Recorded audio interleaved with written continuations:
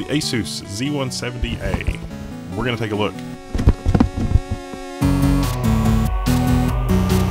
And it's really bad, you should not shake the box, but I like shaking the box because I'm a crazy person. The A series boards are always a really interesting board to look at. I always look forward to looking at those from Asus because they're always really interesting. The X99, the A series, the Z87A, Z97 series. The tradition sort of continues with the Z170A. I'm sort of a no-nonsense person. It's like, I like things that have bling, but things that have bling is not the buying point for me. It is features, it is what does it do. And the Z170A, it always sort of struck me that Asus has put a lot of work into figuring out exactly what the cool stuff is, and really sort of pouring it all into the Z170A, or the A series motherboards in general. They don't put quite as much cool stuff in the A as, say, the Deluxe, but the A is quite a bit less expensive than the Deluxe, for example. So Asus has a ton of different motherboard parts. There's the Hero, there's, you know, mainstream boards, there's OEM boards that are even less expensive that are designed for system builders and things like that. And so there's, you know, virtually no bling on those motherboards, and the features are kind of limited in comparison.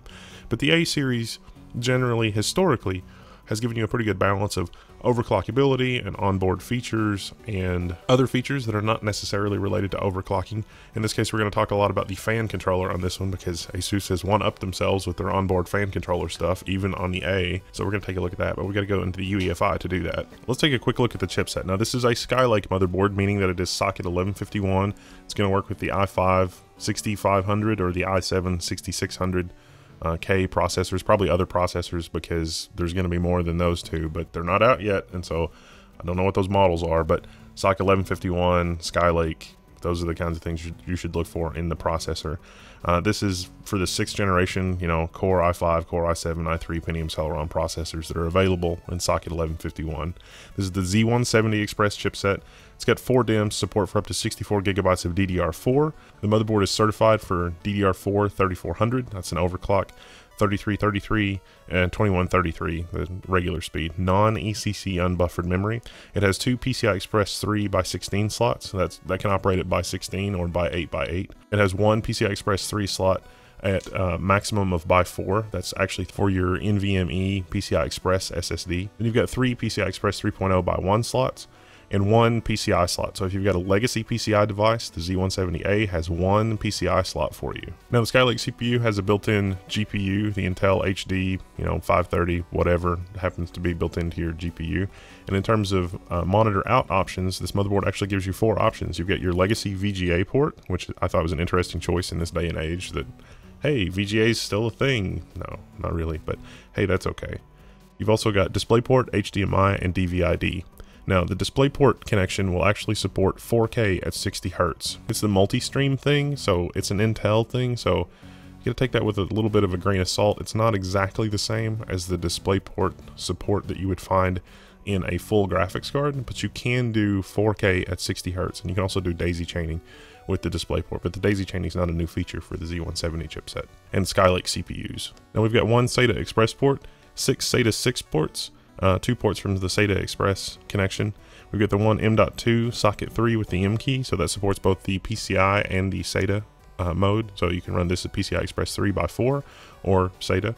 It has 1 Intel i219V Gigabit LAN. It has a Realtek RTL 892 8-channel high-definition audio codec featuring Crystal Sound 3, DTS Studio Sound, and DTS Connect. It has 1 Type-A USB 3.1 at the back panel, and it has 1 USB Type-C at the back panel, 6 USB 3 ports and 6 USB 2 ports. Now this motherboard has a feature that has shown up in the channel motherboards called 5-way optimization. What 5-way optimization does is there's basically a controller and an external clock generator. Asus has an external clock generator that's good for up to 400 megahertz. With Skylake, the clocks for the PCI Express and the DMI and memory are all decoupled. On Devil's Canyon and Haswell, they were all coupled together, so if you wanted to overclock, you were going to end up overclocking your bus. There was a little bit of an ability to play with the multiplier, but it was not as flexible as Skylake. With Skylake, all of that is decoupled, and so Asus has actually put on an external clock generator. So if you're going to be doing extreme overclocking, it's there, but the difference between 200 and 400 megahertz, you're probably not going to see that. But with the 5-way optimization, you can actually enter the UEFI and basically have the system overclock itself. You can also use the AI suite and have the system overclock itself. And so on the Z170 Deluxe, which is, their flagship motherboard, we ran this with this i7. We were able to get 4.8 on 2 cores, 4.7 on the other 2 cores. Repeated that test on the Z170-A, and we got identical results. Now, the fastest DDR4 memory that I have is DDR4 3400, and at DDR4 3400, that's with an overclock, and was an overclock of the XMP profile. The memory kit was actually DDR4 3200. I was able to get it to run at 3400 by playing with the timings, loosening them a little bit, that kind of thing. The motherboard was actually stable with 4 sticks of DDR4 3400, so that's pretty good. The Deluxe actually advertises a higher overclock than the Z170-A for the memory. 3466 is the maximum overclock that the Z170 Deluxe reports, whereas DDR4 3400 is what the Z170-A reports. I can't push past 3400 with any memory kit that I have, so I can't say that, oh yeah, the Z170-A will actually work at a higher speed. They just don't advertise that. Now, I can tell you that the power delivery circuitry is a little bit simplified compared to the Z170 Deluxe, but again, 4.8, which realistically is probably the ceiling that you're going to get at, even with a good liquid cooler on the current Skylake series CPUs. I can hit 4.8 and it was stable on a Z170-A. So if you can do more than 4.8 on a Skylake, you've got a unicorn of a chip. So good job. And it's stable. Yeah, that's really good. So this motherboard does support NVMe PCI Express SSD RAID. If you've got 2 of the Intel 750s, you can use those in RAID 1 or RAID 0. Although keep in mind that the total amount of DMI 3.0 bandwidth that you have is 4 gigabytes per second. If you want to learn more about the PCI Express arrangement and like how that works and which slots go where, because the 2 slots go to the CPU, and then the DMI is, a PCI Express by 4 interface for all of the rest of your peripherals. You should go watch our Skylake video that's just info about the platform to learn, how all that is arranged and how all that's put together. But for now, suffice it to say, you can do NVMe RAID, and unless you have the Intel SSDs or the Samsung 950 or the 951, you are not going to bottleneck. If you've got, 2 or 3 of the Plextor M.2 SSDs, which we like and which are way more affordable than the Intel 750s, you can RAID those and you're not going to bottleneck. You're going to hit 2 gigabytes per second with 2 or 3 of those in RAID, so that's pretty good. Now, Asus has done something a little different with the LAN. They've actually bundled network optimization software. This is really packet prioritization, quality of service software that is aware of games and is sort of aware of different things that would need different priorities as far as packet prioritization goes. And that's built on top of the Intel i219 Gigabit LAN interface. And so we're seeing packet prioritization on the Intel side of things. Now, typically some manufacturers may use, a Realtek or a different other controller for a second network interface. This motherboard only has 1 network interface. It's an Intel network interface, so that's good. And then they also bundle the packet prioritization software, so you really get the best of both worlds with that setup. Now, this is sort of the same color scheme and sort of the same color design as we've seen in other Asus channel motherboards, but the power delivery system here is a little simplified versus what we saw on the Deluxe. And with the Deluxe, we had the combined heat pipe and the fancier heatsink assembly. Here we just have 2 separate heat sinks, and they're going to expect airflow from the case or from the CPU cooler. There is plenty of room around the CPU socket. The capacitors maybe are crowding the CPU socket a little bit, but they're low profile capacitors, and so I don't think you're going to have any problems with any of the tower coolers. We tested a bunch of different tower coolers from Noctua and a whole bunch of others, and we didn't have any problems with any of the tower coolers that we tested.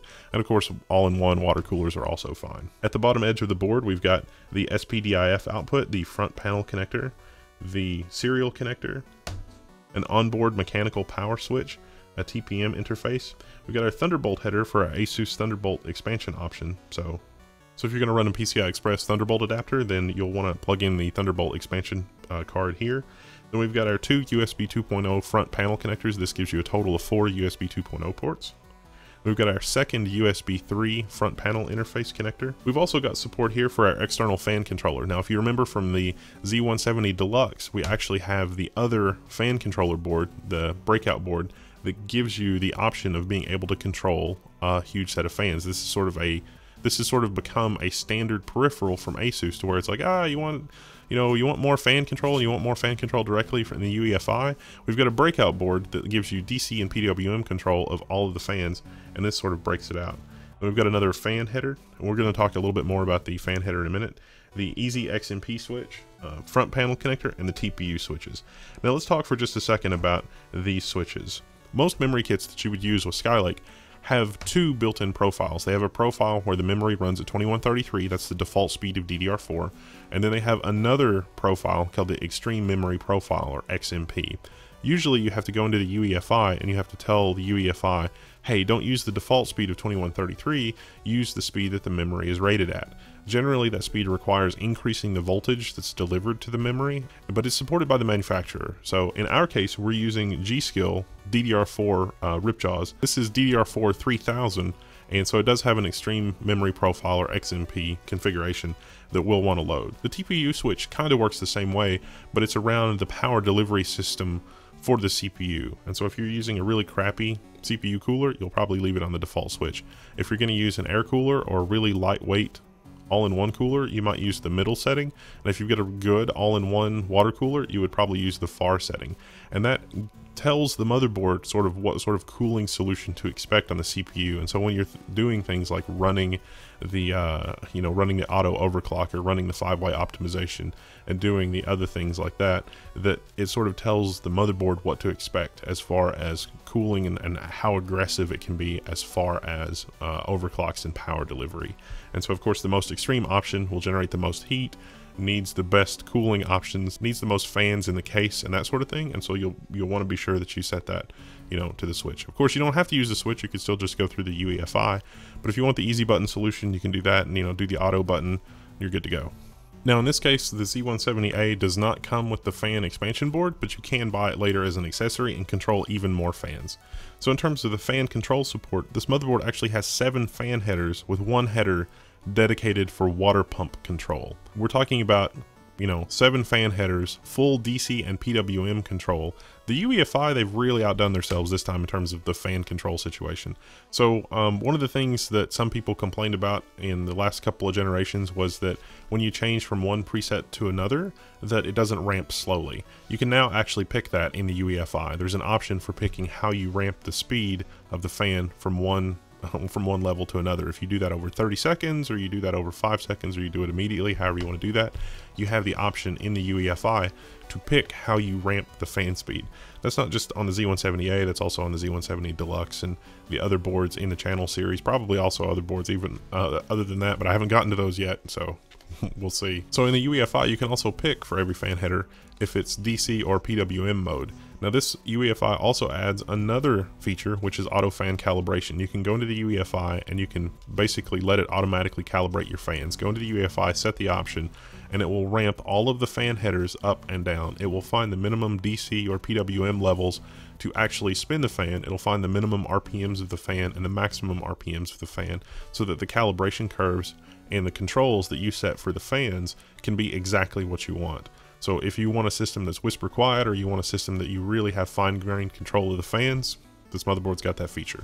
So what have you got in the box? Well, in the box, you've got the user installation manual, you've got the CD, you've got the backplate cover, you've got 3 SATA cables, you've got your Q connectors, and you've got your SLI bridge, and then you've got a little bit of mounting hardware for an M.2 SSD. And that's pretty much it. No frills, nothing gets in the way, no extra stuff. More than 3 SATA cables might be nice, but honestly, who would even use 3 in this day and age? Isn't everything M.2? And that's pretty much it for the box. This does support U.2, but you'd have to get the adapter to do that, so that you go from the M.2 slot to the little mini SAS connector and then a cable out from there, or the SATA Express to whatever interface if you want to do it that way. However you're going to do the connection. All in all, it's been a pretty solid board, and I'm happy that I was able to hit 4.8 on the overclocks on that. I'm happy that I was able to hit 3400 on the memory at the maximum end for maximum overclock. The G.Skill memory was of course pretty great. And for the cooler, I was also sort of messing around with this Captain 240 Deep Cool cooler, which did a pretty good job keeping it cool even at 4.8. Had a little trouble keeping up with some of the insane, like AIDA64 burn-in testing, but for real-world performance and doing gaming at 4.8, I was able to keep up, and it's a relatively compact unit. There's really only 2 options right now for USB 3.1, the Intel Alpine Ridge and ASMedia. And this particular motherboard provides its USB 3.1 connectivity through an ASMedia controller, so just keep that in mind. So overall, the verdict on this motherboard delivers a really solid set of features at a really aggressive price point. I would like to see more USB connectivity included in the box. Maybe they could throw in a USB 2 header, breakout header, or something like that. But honestly, you can pick up one of those for a couple of bucks, so it's not really a big deal. Overall, in terms of features and value, the A series always impresses me with the value that they bring, and this motherboard is no exception. I really like it. If you're going to build a system with one of these, or you have built a system with one of these, let us know what your thoughts and impressions are, and we'll see you in the forums. I'm Wendell, and I'm signing out. I'll see you later.